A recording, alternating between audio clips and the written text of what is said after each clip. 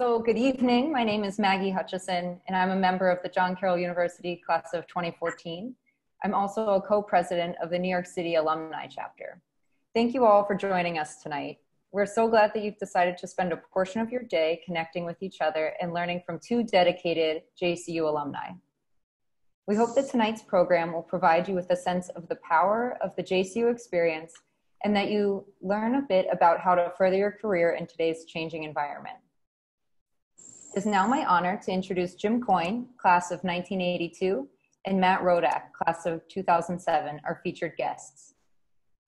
Jim Coyne is a partner at Stoneleigh Capital, LLC. Since 1994, Mr. Coyne has led or played a key role in the acquisition, financing, and oversight of companies that have invested in excess of $3 billion in real estate, finance, and transportation-related assets. He has partnered in real estate companies that have owned over 3,000 apartments, 1 million square feet of commercial space, and 1,000 single-family building lots. He has also invested in and served on the boards of companies that have operated ultra-premium hotels, owned ski resorts, and hospitals. He is formerly the president of PLM International and executive vice president of Equus Financial Group. Equus and PLM were leasing companies that invested over $2 billion in commercial aircraft, shipping vessels, rail cars, trailers, and other equipment. With PLM, he served as the primary executive officer for 5 different SEC reporting companies. Mr. Coyne has a BSBA with a finance concentration from John Carroll, where he is currently a member of its board of directors and on its finance and investment committees, a Master of Accountancy from Case Western Reserve University, and he began his career as a certified public accountant with Ernst & Whitney, a predecessor to Ernst & Young. Matt Rodak is the founder and CEO of Fund That Flip. He started the company in 2014, which provides fast and reliable capital to real estate investors. Matt has since led the company to number 42 on Inc. magazine's fastest growing private companies, number 17 on the Financial Times fastest growing companies, has been recognized as an industry thought leader for the M Report, listed as a founder to watch in the Startup Weekly, and was recently named as a top 50 financial technology CEO by the Financial Technology Report. Fund That Flip is headquartered in NYC with an office in Cleveland, Ohio. Matt and his wife, Caitlin, class of 2009, live in New York City. So finally, before we jump into some of the prepared questions for Jim and Matt, a quick note about tonight's program. At the conclusion of the moderated portion of the program, you will have the opportunity to ask Jim and Matt questions. Please use the Q&A or chat feature to ask questions. We will do our best to get to as many as possible. All right. So to start it off, Matt and Jim, neither of you are originally from the greater New York City area. Can you tell us a little bit about your journey to New York City and how you've built a successful career? You want to go first? Sure, happy to. Welcome everyone. Thank you for taking the time to join us tonight. I'm actually dialed in from Cleveland. So as Maggie mentioned, we've got an office in Cleveland. So back in Cleveland today, but most of my time is spent in New York City. So yeah, my journey to New York I think was somewhat interesting, and I'll go into the way back machine, I guess. I think it'll provide a little bit of context, but I'm originally from the Canton, Ohio area. So grew up in a small town called Louisville, played high school sports, and also had a small landscaping company when I was growing up, and ended up doing a lot of work for real estate investors. So guys that were buying houses and fixing them up and reselling them or renting them out.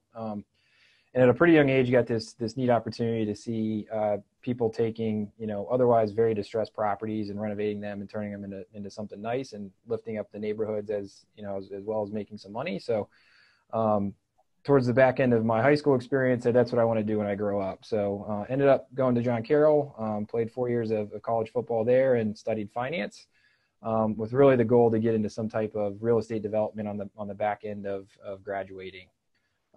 Fortunately or unfortunately, I graduated in 2007, right when the real estate market was starting to unwind itself quite a bit. So weren't a ton of opportunities in real estate development at that time. So I ended up taking a job with a large commercial property insurance company called FM Global.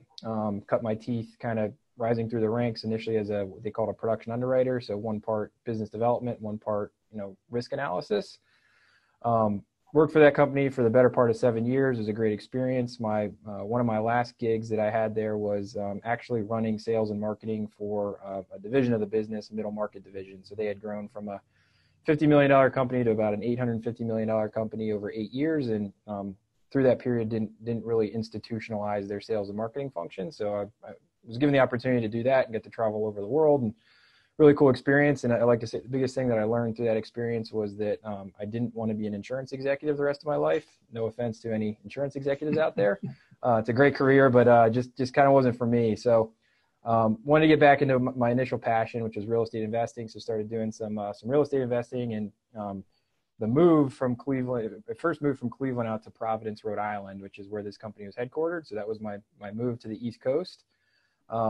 Providence is about a 2.5, 3 hour drive from New York. So I did spend a decent amount of time in New York, had some buddies down here and got to know the city a little bit, but started to get into real estate investing. And through my experience as a house flipper, for lack of a better term, I learned of the lending side of the business. So there's this whole industry of what's called private money or hard money that lends short-term capital out to people that are investing in these properties. It's the part of the business they don't show you on HGTV, but behind the scenes, the guys that are financing a lot of those flips. So thought that was a really cool business, and saw some opportunities to bring some lessons that I'd learned in my corporate career in terms of technology and process improvements and digital distribution to this industry. So had this idea to create this lender that would create a better experience for people that needed to borrow money.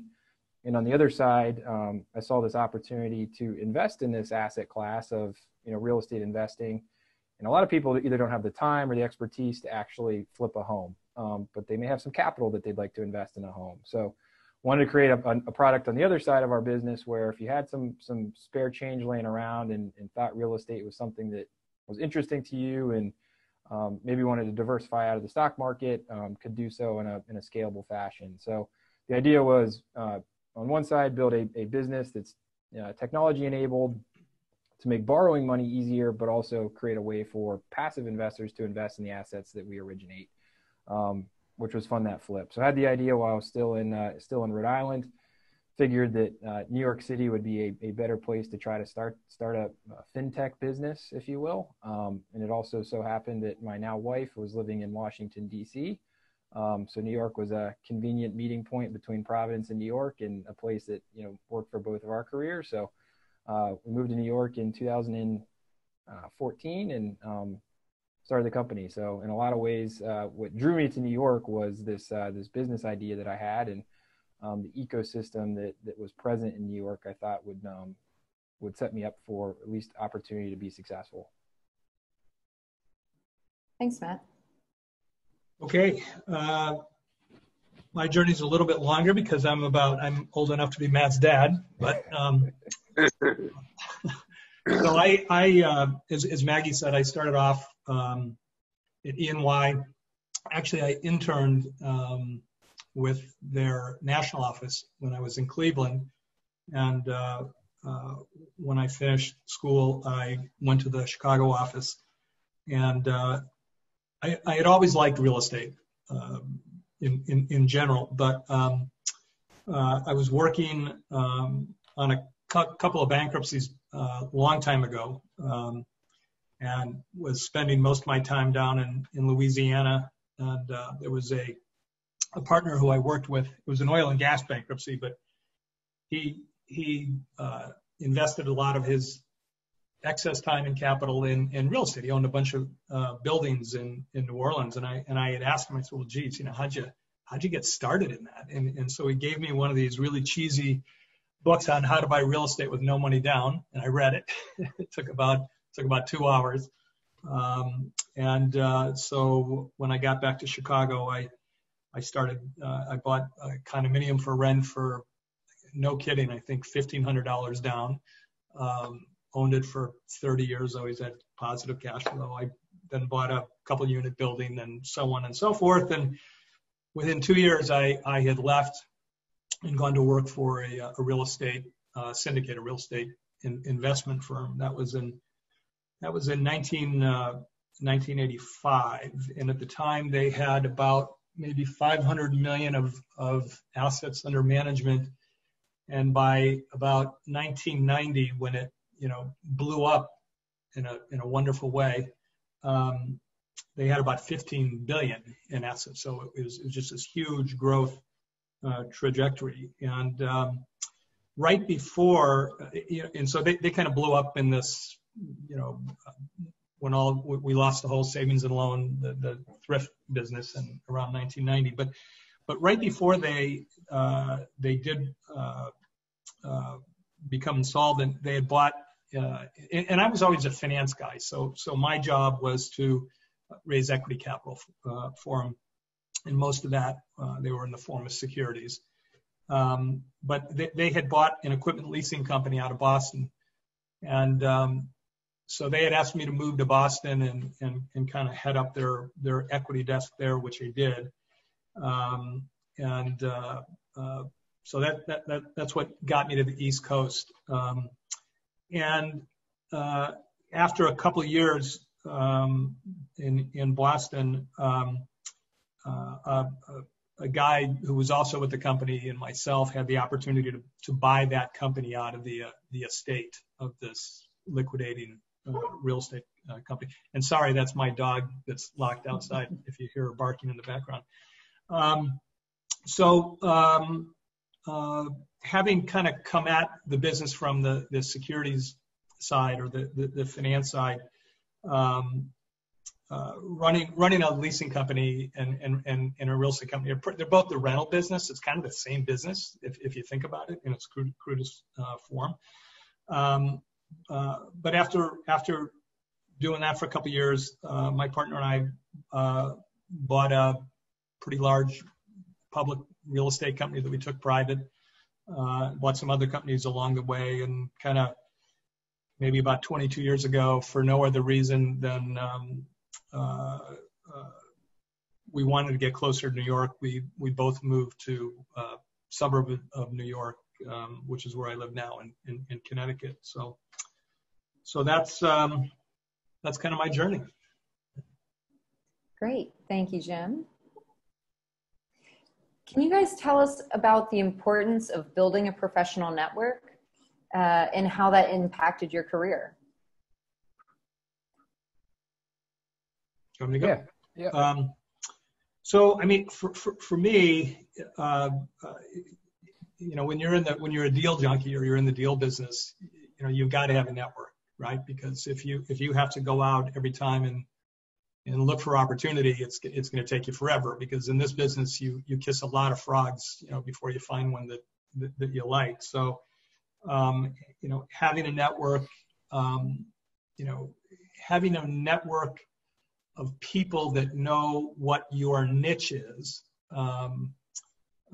is really important. It's probably important no matter what you do. But for me, it's been particularly helpful because whenever we go out and try and find a deal, we can never find it. And when we're not looking, somebody calls you and says, hey, I think I have an opportunity that kind of fits with what you do. Great, thank you. Yeah, I think for me, I mean, this is something that I think I learned from my dad a little bit as a kind of a career salesman, that, it's not what you know, it's who you know. And I kind of took those words to heart at a young age. And even coming out of John Carroll, I got plugged into, all that Cleveland had to offer. There's a group here called the Cleveland Professional 2030 Club, which if anybody's dialing in from Cleveland, I would highly encourage you to check out. And for me, coming out of school, it was a great experience to develop some leadership skills being part of that group, but also find some mentors early on to learn how to navigate the first career that I was trying to figure out coming out of school.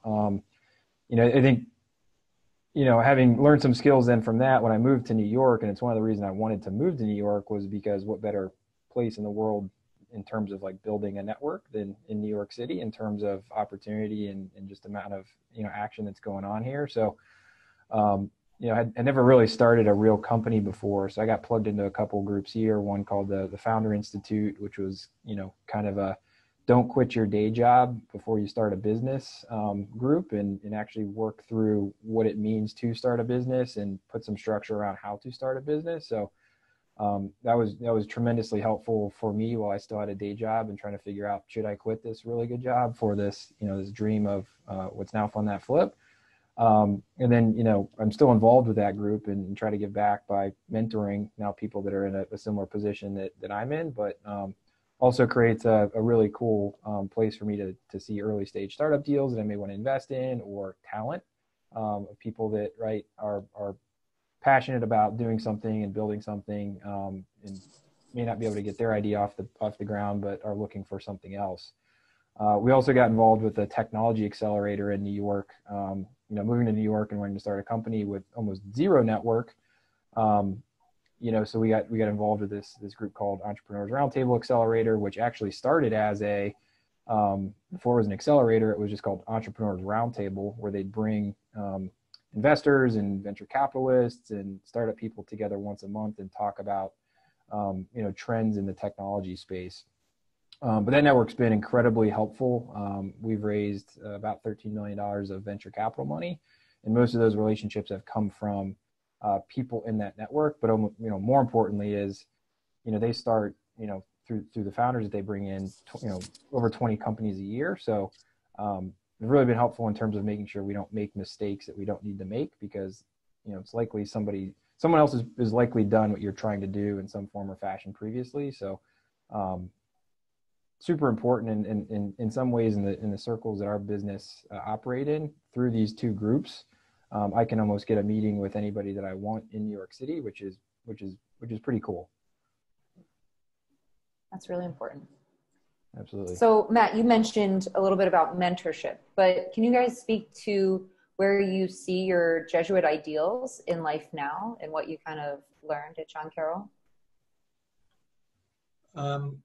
Yeah, I'll go first on that. So when I was at John Carroll, I wouldn't say that I was the model, Jesuit student, but as everybody on this call knows, you can't really avoid it, right? It's always in the background. And, I would say for me, probably, where it really started to come out is when I had my first child, and all of a sudden you're not the most important person to you anymore, right? And it kind of changes the way you look at the world and what you want to do. And now that my oldest is about 28, I've got 4 kids. You can look back on your business accomplishments and say, wow, this was great. But what you really do is you look back at your children and you say, did I create the right environment for them to grow up in, and what kind of people are they? And I really believe that had I not gone to Jesuit school, that I wouldn't feel as strongly about that as I do. Yeah, I mean, I think for me, it's kind of in 2 parts, right? I think John Carroll does a really good job of teaching you how to think. So not too dissimilar to Jim. I wasn't the best student. I got okay marks and didn't really like going to class, but particularly didn't like going to all the liberal arts, classes, which I was like, I'm a business major. Why am I taking philosophy and religion and all these other, these courses? Now on the weekends, I listen to philosophy podcasts like for fun, right? Because it's a way of thinking. So like, I think the thing that I didn't truly appreciate almost until I was a couple years out of school was how the complete package, I think, of the Jesuit education is really teaching you how to think. And it gave me, I think, a really big leg up when I got into corporate America, because I developed a skill of solving these very difficult problems that either other people couldn't figure out or want to do, simply because I had this idea of, well, let's just break it down, right? And think about what it actually is and solve it from, first principles back up. So I think it was that. And then I think the motto, right, men and women for others. I think as I've now built a company, we try to instill that in our leadership of, how as a leader, I'm here to serve the people that work for the company and create environments for them to be successful, and try to help them, the co-leaders of the business create environments for their people to be successful. Right. So, this idea of servant leadership, I think is very important in business of, if you can, one, don't ask an employee to do something you yourself wouldn't be willing to do, but also be willing to roll up your sleeves and help and move obstacles and train and teach, I think has been super important to our company's success as we've grown very quickly, by creating that empowerment through trust, but ultimately through, making sure our people understand that, you're going to make mistakes and someone's got your back and we're going to figure it out. We like to say, we hire a lot of actually John Carroll people, and we like to say, there's no mistake there's no mistake you can make that I can't fix if we know about it. Right. So got to tell us about when you make a mistake, but there's nothing you can do that's going to break anything. And it creates this, I think, real sense of confidence with people on taking chances and pushing things forward in a way that maybe you wouldn't get if you're constantly worried about, am I going to get in trouble for this? Yeah, that's great advice. Thank you. So you both have shared about how you've built your careers, but how has that all pivoted with our world changing minute by minute right now? Is there a pandemic going on or something? Is something going on? Yeah, pandemic, lost power and internet access, everything. Yeah, Murphy's Law. Yeah, I mean, I think, look, it's been, I think, a tough year for a lot of businesses, and we're not immune to that. We had the best quarter of our company's history in Q1, and then we almost did zero revenue in Q2. So it's been a bumpy couple of months. But I like to say, right, you can kind of sit back and sulk and, suck your thumb, or you can say, man, this market's probably going to create a lot of new opportunities if you're paying attention and staying optimistic and, actually leveraging the assets that either you as a person or, we as a company have put together. So, we're heavily relying on capital markets. We work with hedge funds and publicly traded REITs and insurance companies to buy the loans that we originate, in addition to having our retail crowd base. And all those guys just went away. They totally went away in March. Like, we're not buying loans. Right? If they're not buying loans, we don't have a place to put them. So we just doubled down on some of the other assets and strengths that we as a company had. And, we've now set new records in terms of, capital that we're raising online, largely from people that we've never met before. Right. So, it still kind of blows my mind. We raised about $9 million in the last 2 weeks on the internet into real estate deals. Right. So that was almost a year. That was our first year of how much money we raised, back in 2015. So, the market's giving us this new opportunity of the stock market's doing weird things. People got stimulus money, so now they're saying, I understand real estate debt, understand what's happening here. And they're looking for different places to park their money. So we're trying to take advantage of that.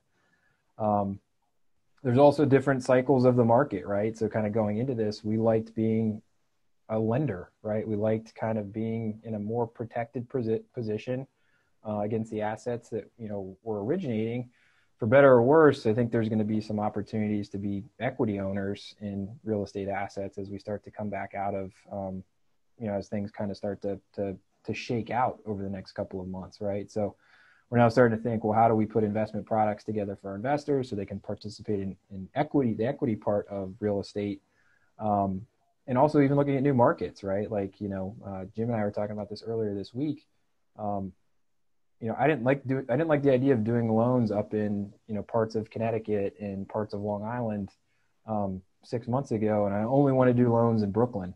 I don't want to do any loans in Brooklyn right now because I don't know if people want to live in Brooklyn anymore, given, COVID. But, the real estate market up in Connecticut is on fire, right? So I think the important thing is the market's going to do what it's going to do. And there's only so much you can kind of control. control what we can control, and I think take what the market is going to give you, and make the most of it is how we're thinking of it. Yeah, John Cunningham, I saw you shaking your head when he said the Connecticut market, where for the last 10 years, neither John nor I could probably give our homes away. And now there are people coming out of the woodwork to move up here. And I have an apartment in the city, and now I couldn't give that one away. So, it's just, you can't win. But, yeah, so, changing minute by minute. Whether it's minute by minute because right now we happen to be in this pandemic. I mean, the thing is, there's always going to be change, regardless of what line of business you're in. I mean, change is inevitable.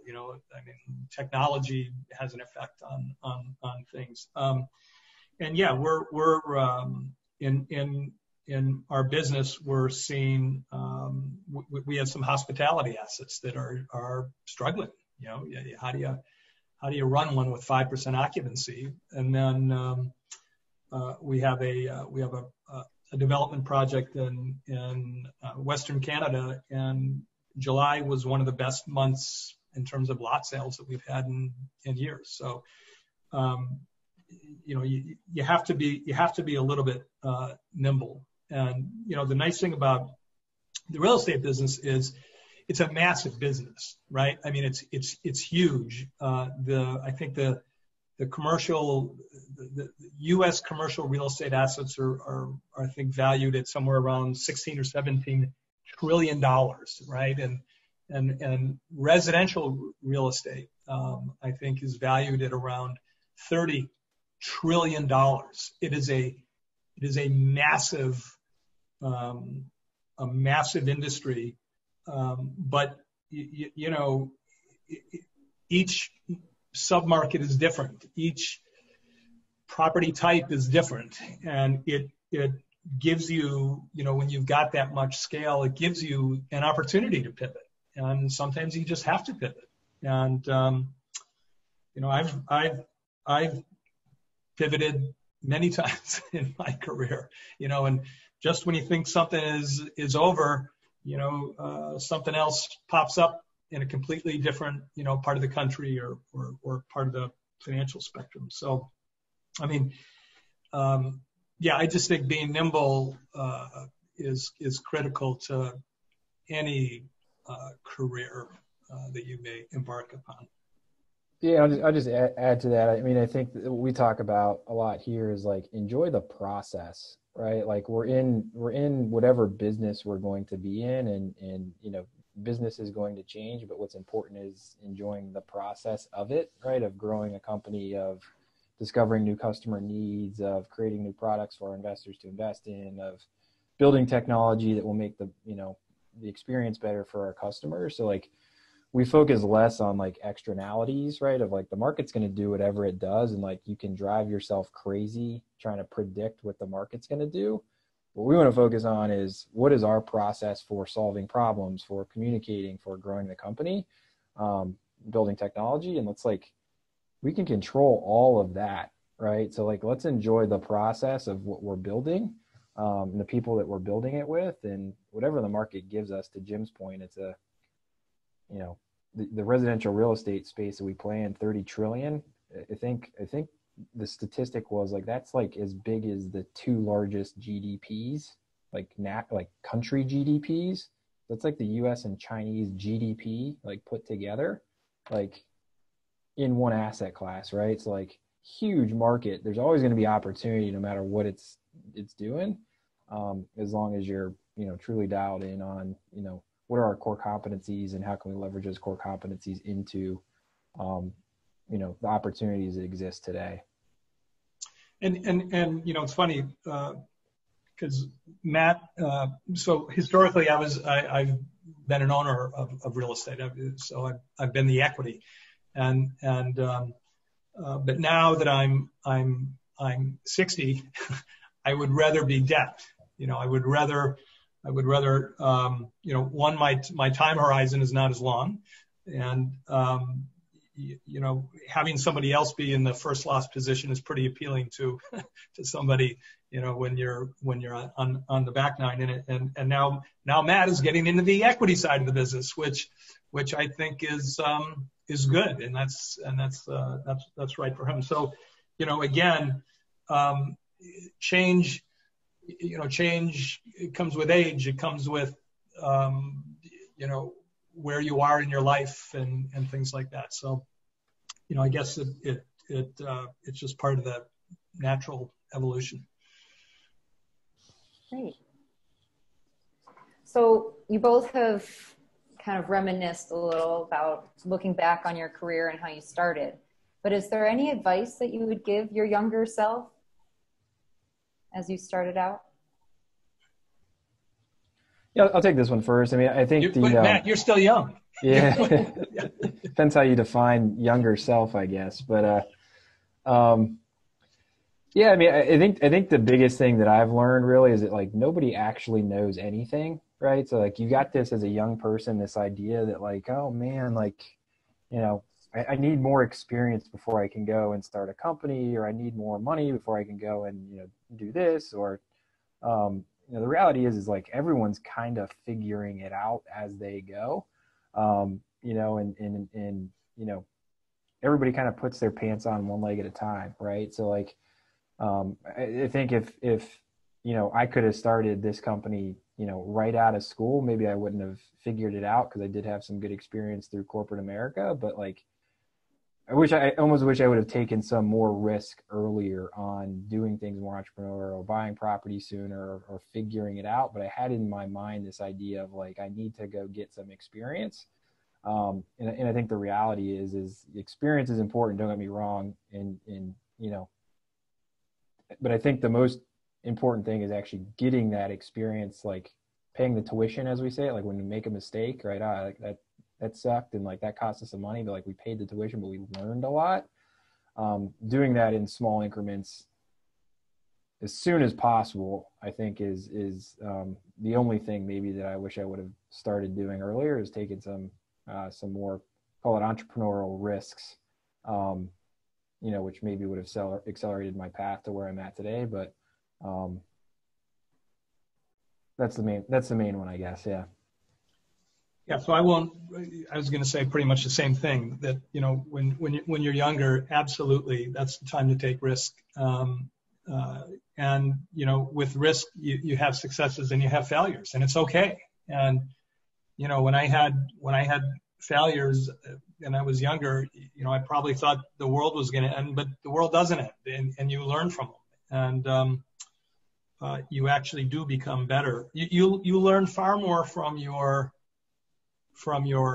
failures than you do from your successes, you know, because success, you know, am I really just a smart guy, or did I get lucky? Was I in the right place at the right time? You don't really know, but, you know, when there's a problem, you know where it originated. But I think the other thing I would say, looking back, is, you know, don't take yourself too seriously. I think you know, there's a lot to life, and what you do for a living is only a part of that, and you've got to enjoy it.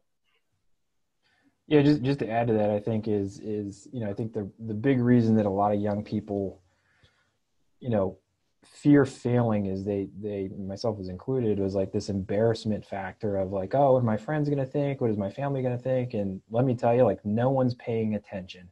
They're all so wrapped up in their own fears and problems and everything else, that like, if anything, they're going to be, you know, super supportive and proud that you actually went out and tried something. So I think like that's a big fear, even for me today, right? Is this constant like, oh man, people are going to think I'm a loser if this doesn't work out. But it's kind of like no one actually pays attention, and people have very short memories, right? So even if they are like, oh, like, you know, look what Matt did, and, you know, I told him that wasn't going to work. In a week, they already forgot, because their life is way more important than thinking about you, right? So kind of Jim's point of, you know, don't take yourself so seriously. Like, no one's paying attention, right? And if you mess up, like, no one will probably even know that you did. If they do, they won't remember very long. Thank you both. And we just have one final question left. I want to remind everyone that you can submit any questions through the chat feature. But Matt and Jim, both of you have remained connected in John Carroll in a variety of ways. So maybe you can explain a little bit about why you've decided to remain involved with John Carroll. I'll go first on this. So, actually, I did not remain connected to John Carroll from graduation till now. And as a matter of fact, I think I probably went 20 years without visiting campus or being involved. And at some point, I was reintroduced to John Carroll, and the flood of memories and the goodness of the place. I mean, these things that you didn't think about for a long time kind of come to the surface, and that was really important. And then, for no other reason than I'm older and I have a little bit more time. My kids are grown. I think it's a great place to give back, and I would like to be able to say that maybe I have my small little finger in helping younger people be able to get out of it what I got out of it, and I take pleasure in that. Yeah, I mean, I think for me, John Carroll's given me a lot, right? So as I mentioned, I met my wife there. I've got 8 of my best friends from John Carroll. We go on a trip every year, right? That I met there. I have a lot of, like Jim, a lot of good memories there. And I think John Carroll still has a lot to give, right? And I'm a big believer of you get back out of something what you give to it. So we've hired a lot of folks out of the Buller School of Business and other other schools within John Carroll as fantastic employees. As we've grown our company, we've got a big office here in Cleveland. So I think playing around the hoop, if you will, and being networked, as Jim said, helps us find really good talent that helps grow our business. But I also think, right, the more that we can all collectively help John Carroll, the more valuable our degree becomes collectively, right? So having sat in rooms with some of the quote unquote smartest people from all the Ivy League schools on the East Coast, I think John Carroll, and the education that we get and the talent that it produces is as good, if not better, than some of those, just in the terms of how we learn to we think. And I think the more good talent that the school can produce, lifts up that brand, and it starts to be a self-fulfilling kind of positive loop back around. Good people come out of it, have good successful careers, hire more John Carroll people, right? And it builds that brand, which is good for all of us in the long term. So some of it is truly altruistic and wanting to give back from everything that John Carroll's given to me, but at the end of the day, we're all doing things for reasons that are going to be good for us, and I think there's nothing wrong with that either.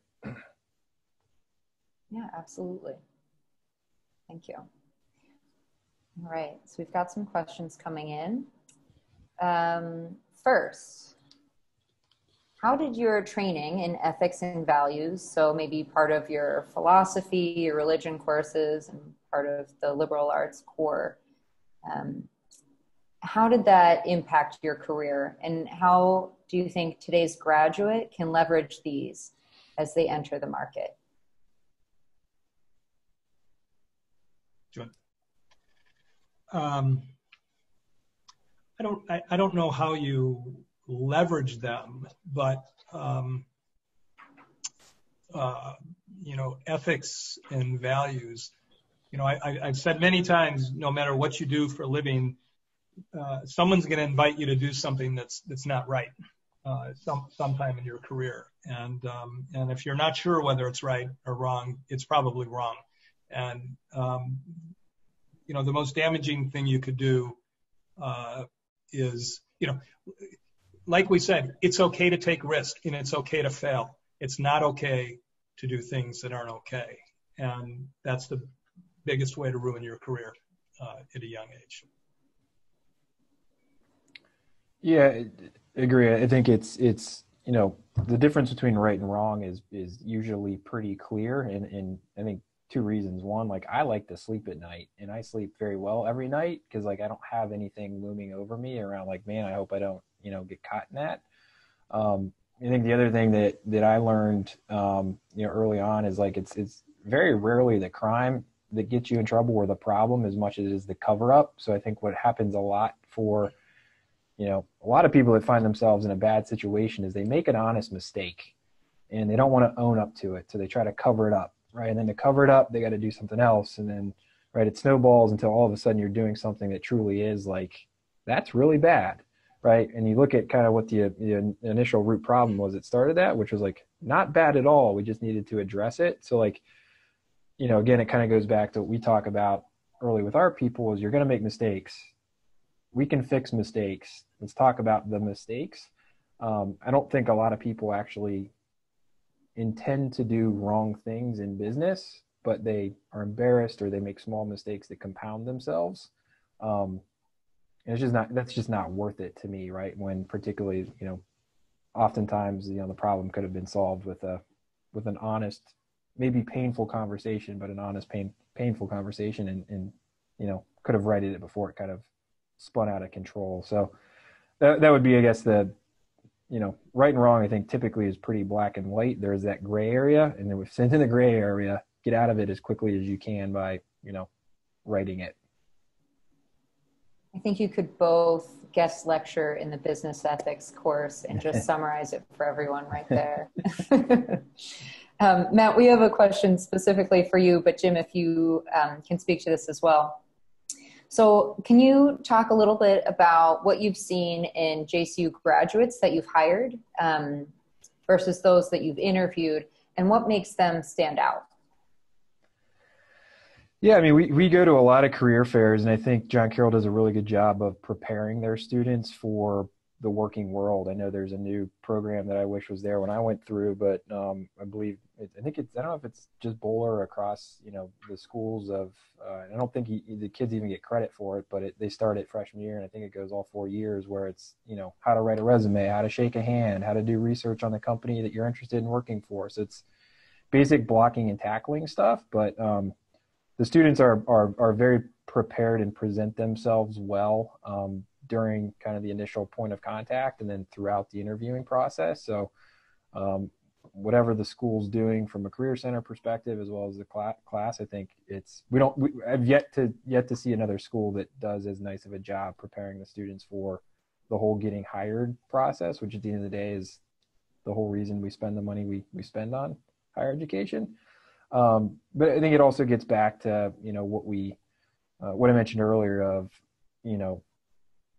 the students know how to think, right? And our business is such that, and most businesses are such that it's very nuanced. There isn't a playbook for a lot of the, how to do your job. It requires, thinking and problem solving.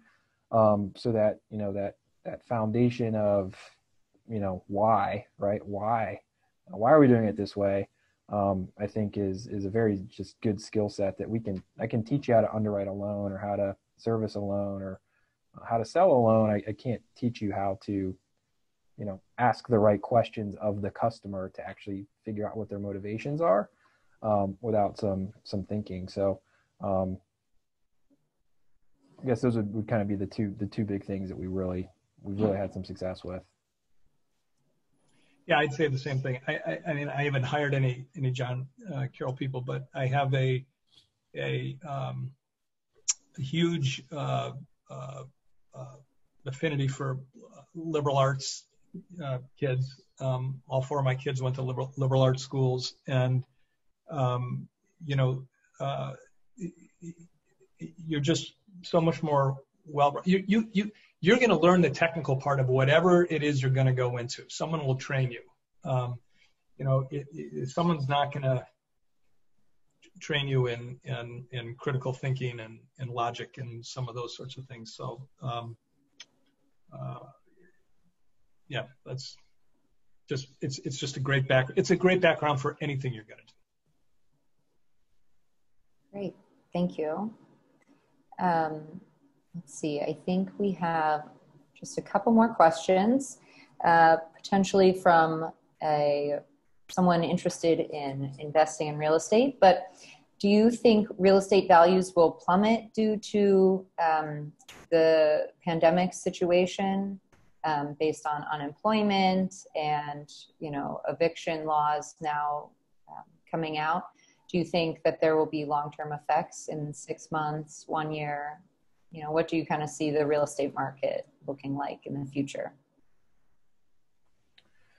Yeah, I'll give my take. I mean, I think the short answer is like it depends, and there's a saying there's no such thing as a national real estate market. I think a lot of people remember 2008, where real estate was the crux of the recession, and we saw almost across the board a reduction in values, and I think this time is going to be very different. I think you are going to see certain markets where there's a bit of pain, particularly, we mentioned New York City earlier, these higher density urban areas where, there's a lot of taxes and a lot of other things that just are unfavorable and we're not great for, the environment, going in. But this market is very different. We've got a shortage of housing, across the country in most parts. So it's very different than in 2008, where we had an oversupply of housing. And you've got quite a bit of homeowners equity still in a good number of properties. So do I think there will be opportunities? Absolutely. I think there'll be opportunities. I think there'll be, some people that are perhaps overextended. I think there'll be some investors that, took out too much leverage and perhaps are overextended. I think there will be certain asset classes that are more challenged than others. Jim mentioned hotel businesses and, certain type of assets that are going to be painful. But what I don't expect is a repeat of 2008, if that's the crux of the question. Yeah, I agree 100%. I mean, there are going to be markets that do well, and there are going to be markets that don't do well. And real estate has been a cyclical asset class forever, right? But and it's like whenever there's great change, things generally kind of come back or revert to some kind of a mean, but when things come back, they don't always come back the same way, right? They come back differently. I would say, on the residential side, I think the whole, evolution of Zoom and people finding out that they can maybe work remotely is going to, really help some of these high quality of life places like Colorado, which has kind of been on a tear anyways. Maybe Arizona or again, like Matt said, Nevada, no low state income taxes or no state income taxes. So, it's going to help certain places, and there are other places that are going to get hurt. But if things get hurt too badly, that's when you want to buy, right? So, don't catch the falling knife. Wait till it hits the ground. Yeah. But, yeah. Yeah, maybe that answers this last question. So if real estate values have and will continue to come down in New York City, do you think it would be a good area to invest in? Or maybe they'll stay down due to future worries? I think maybe that's a hard one to answer at this point. But what I'll say is I will never bet against New York City long term. I think that city is incredibly resilient and serves a very important function for our country. And there will always be people that want to live there for, all of the things that New York has to offer. I do think there's going to be a tough, 12 to 24 months ahead, while the market, sorts itself out. So yeah, I mean, I think again, I would, not that I want to give anybody any type of investment advice, but be patient. It'll be very clear, I think, when that market starts to find its bottom, and I think it's not yet. Yeah, I agree. It just depends how far it goes. If all of a sudden you can buy something for $300 a foot that you were going to pay $1,100 a foot for, well then, you buy it. And it's an international city, right? I mean, it is the financial center of the world. So I don't think that's going away. I think long term, there are other trends at work, right? But for the next 20 or 30 years, I think if it comes down far enough in the next couple of years, grab it. All right, and then I think we have time for one last question. So could you speak on the future of real estate in the industry and perhaps your thought process on data sciences in the real estate industry and how you can maybe incorporate that? Matt, you're probably better at this than I am, so. Yeah, I mean, I think there's a ton of opportunity in real estate always, right? I think one of the sayings that a good VC says is, good team, bad market, market wins. Big market, bad team, market wins. Good team, good market. Like that's where the magic happens, right? And like the common denominator there is like big market, like always is going to like carry, right? So to our point earlier, it's a multi-trillion-dollar industry. So like there's a lot of stuff to do. It's also an industry that tends to move very slowly in terms of like technology adoption because there's so many entrenched players that are trying to collect their proverbial rents by not having things change. So I do think there is going to be, I do think that is starting to shift. And I think actually COVID could be a very interesting accelerant to that. There were counties in, frankly, a lot of people in the real estate industry that like could not, conceptually understand how a closing would happen virtually before COVID. And like all of a sudden we're doing, remote notary closings on Zoom, right? That like, from my perspective as a lender, like I like a lot better because now I've got a recorded, right, thing for my file of a person notarizing and stamping and signing my loan docs, which is a heck of a lot better than that happening at some lawyer's office that like nobody's got eyeballs on, right? And like now that people have done that, like why do I ever want to go to an in-person closing again, right? Like I can do it on my computer without ever leaving the house. And that's just a very small thing. So yeah, I mean, I think there's going to be a lot of change that happens on the other side of this. Even a lot of our guys that, are buying properties, they used to have to go out and, go into the property. They're not going to the properties now because no one wants to let them in their house. So like they figured out how to get inspections done on the phone, right? And they're just using very, basic technology today with FaceTime and Zoom, but there's businesses in there, I think, to be had. Specifically to data, yeah, I mean, you're already starting to see it with, what they call the iBuyers. So the, Zillow's in it a little bit. Some of these companies that buy houses based on very large data sets and AI and different things like that try to predict, one, who's potentially a motivated seller, and two, where there's potentially value based on appreciation and some other things. So very excited about what's called prop tech or retech. I think there's a lot of stuff to do in this industry. And it'll look very different, I think, in 5 to 10 years, if nothing else, just how we transact. What was the first part of the question again? Let me go back. The future of the real estate industry, and then kind of your thought process on data sciences in the real estate industry. So, yeah, let me take the first part. I'm not very technologically savvy guy, so I'm really bad at the second part. But the future. Look, real estate. People need places to live, right? And they're going to need places to work, and they're going to need places to recreate. And for the most part, let's put second homes aside. You can generally tell when a market gets overbuilt because if you add more units than you have population growth, generally. You've got a trend to a mean there, right?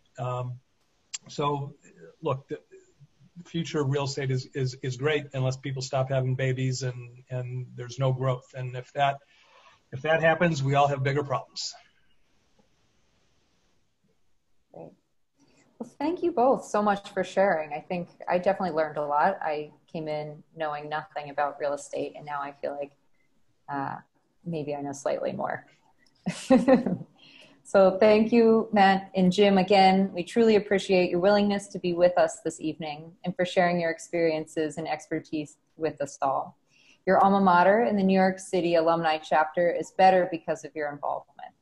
I would also like to thank all of you who decided to join us as well. We hope you enjoyed this program and that you join us again soon for another New York City Alumni chapter program. Finally, oh yes. Great job, Maggie. Oh, thanks, Don. I also want to make sure that you're aware of some other programs being offered by John Carroll. This fall, the Office of Alumni Relations is launching the fall semester of the Alumni Continuing Education Series. Eric should be posting some links in the chat right now if you are looking for anything. Topics include the women's suffrage movement and the ratification of the 19th Amendment, the future of space exploration, the 2020 election, the brewing industry, the beauty of life and resurrection in art, and many more. You can learn more about these programs at jcu.edu/alumni. Finally, if you have any questions or suggestions about programs that you'd like to see hosted by the New York City Alumni Chapter, I'm always open to ideas. Please email us at newyorkcity@jcu.edu. Thank you so much again, and I hope you all have a wonderful rest of your evening. Thank you, Maggie. Great job. Thanks, Maggie. Nice job. Thank you, everyone. Thanks, y'all.